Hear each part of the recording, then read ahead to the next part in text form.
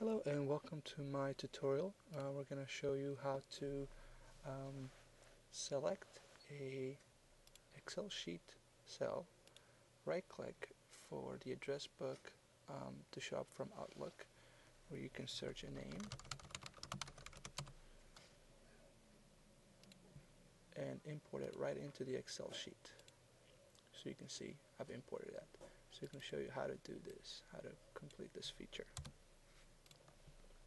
Well, first of all, you'll need the Developers tab, which is right here.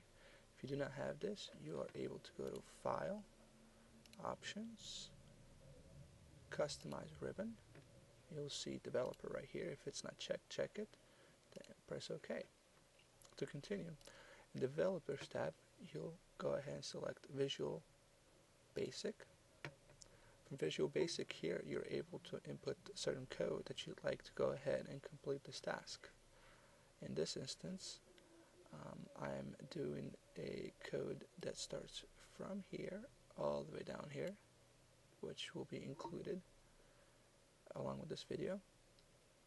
Now, in my function, I've selected it to go ahead and take care of this macro code before the right click.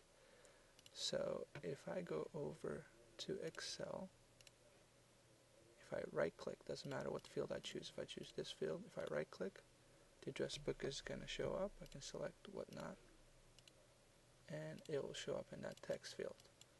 But it shows up, the address book shows up right before the right click.